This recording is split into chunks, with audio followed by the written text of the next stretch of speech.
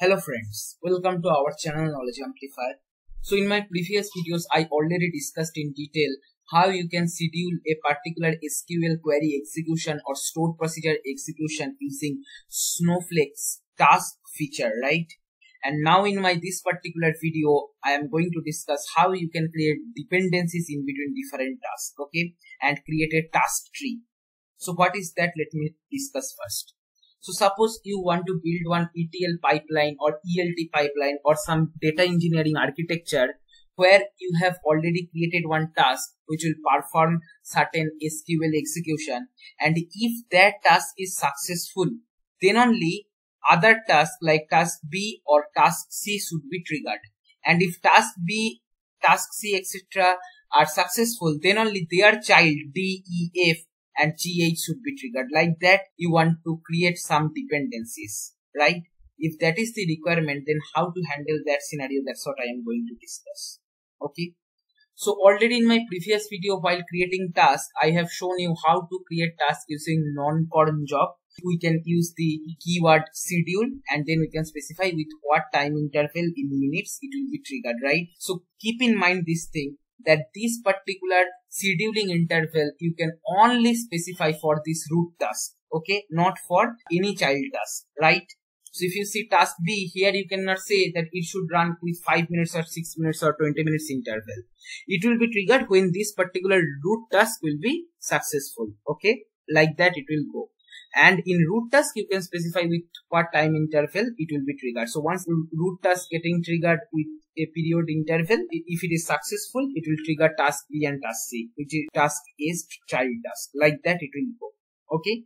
And one more thing to remember, a parent might have multiple childs, but one particular child cannot have multiple parent. Like if you consider task D, it cannot have task B as parent and task A or some other task as parent.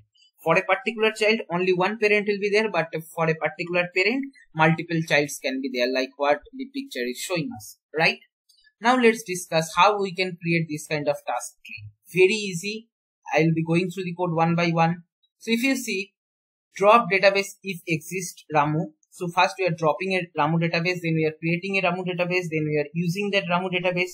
Then here we are basically creating a table which is having the name video demo and which is having ID as first column, which is having integer data type. It is kind of auto increment. The value will start from 1 and it will keep on increase by value 1.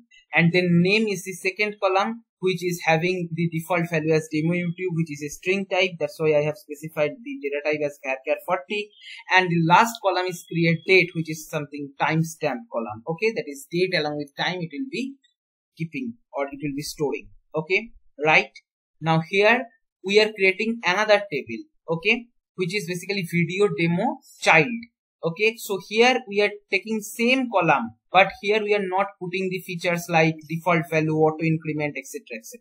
Just simple DDL we are giving, and here we are creating this child table. Okay, right? And then here we have basically created one stored procedure. So what the stored procedure will do? The stored procedure will insert the current timestamp in the create date column in the video demo table. Okay, that is in this particular table, in this create date column, basically it will insert the current timestamp, and rest two columns ID and name will be automatically populated in this video demo table as per our DDL, right? Okay, now what we are doing, we have basically created one task. Okay, so this is, you can consider as root task. So as you know that to create a task, we need to specify warehouse, then scheduling interval, and then we are calling this stored procedure which we created here.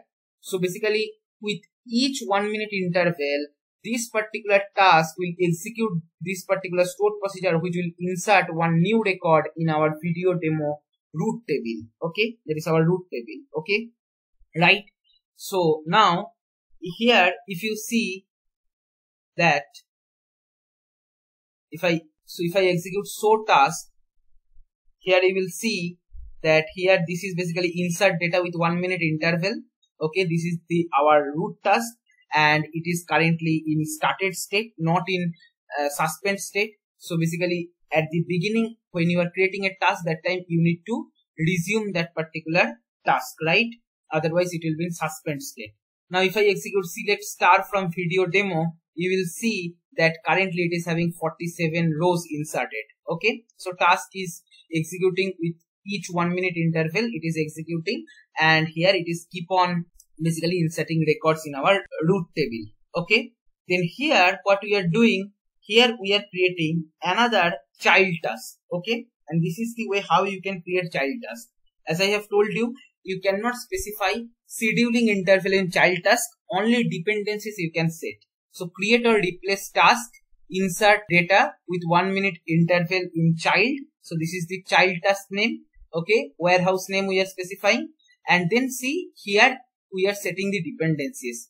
After insert data with 1 minute interval. So insert data with 1 minute interval is our parent.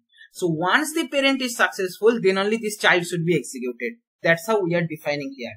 And what this particular task should do, it should execute this particular query. That is insert into video demo child, select star from video demo. Okay, that is whatever in our video demo table data is available, that should be copied to video demo child. Like that it will go. Okay, right?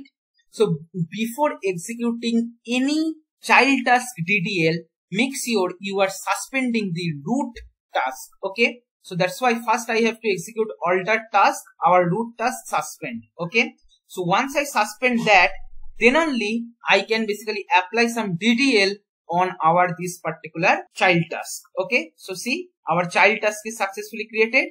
So when our child task is successfully created, if I just do here show task, you will see that here currently two tasks are present. One is insert data with 1 minute interval, which is basically our parent task or root task, and then it is having one child.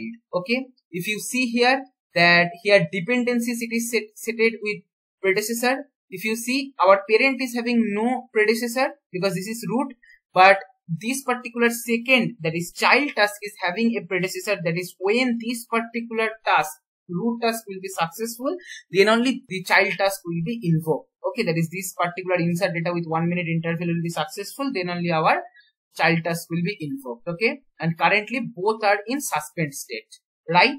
Okay, so now you need to remember this one.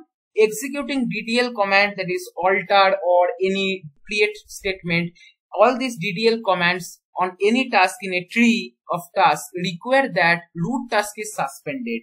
If the root task is currently resumed, then command returns an user error. That's why before applying the create statement for our child task, I suspended the root task. So currently both are suspended.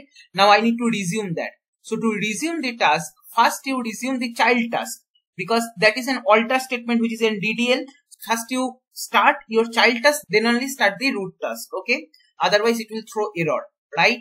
So always execute all the DDLs of child task first, keeping our root as suspended, then at the end you start your root task. Okay, so basically what I can do here I can execute first alter task, our child task, resume. Okay, so here child task I can write resume.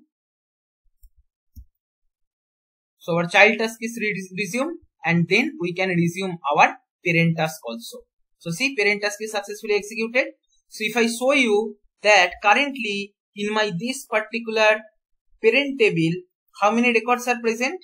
In my parent table, 49 records are present, and in child table how much records are present? In child table no records are present. So what will happen after 1 minute, in parent table, basically one record will be inserted which will be having 50 records. Then all these 50 records will be copied to our child table. Then next time in our parent table, one more record will be inserted which will be 51 records, and in child table all the 51 records will be inserted. So the child table will be having 51 plus 50 records after second minute. Okay, like that it will go, because each time we are copying the complete data from parent to child, right? So if I execute, so see currently it is having 49 rows. Soon within 1 minute our parent task will be successful.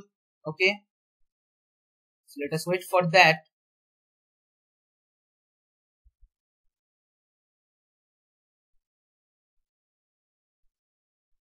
So it is running.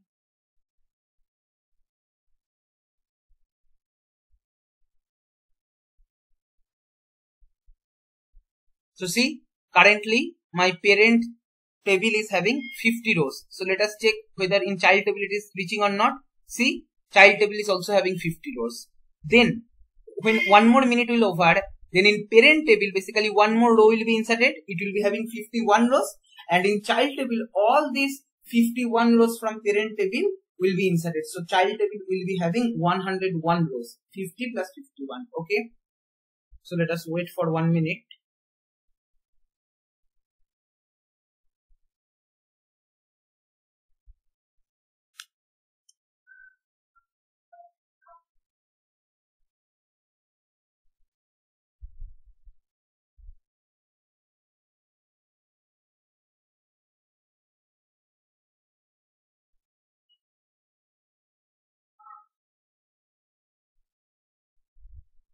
So see, in our parent table, one new row inserted. Now it is having 51. So all these 51 rows should be copied to our child table also. So earlier child table has 50 records. Currently new 51 will be inserted. So total in child table 101 rows are there. Like that it will go. Okay. So this is something how we can set up the dependencies. I hope you are getting it. Just in child task definition, you need to use that what is the parent task. That is after this particular task is getting successful status, then only this particular child task should be triggered like that. And here you cannot specify like schedule, okay, 1 minute, okay, like something. Here you cannot do that. Only this can be used for root task, and then for other child task you can only set up the dependencies. Okay, so once the root will be triggered, it will be successful, then successively it will execute the whole branch throughout the tree. Okay, so I hope you have understood this. The complete code I'll be posting in the description box or in the comment section. If you find this video helpful, then please like, share and comment. Subscribe our channel if you have not subscribed till now, and don't forget to press the bell icon to get the notification of our latest videos. Thank you.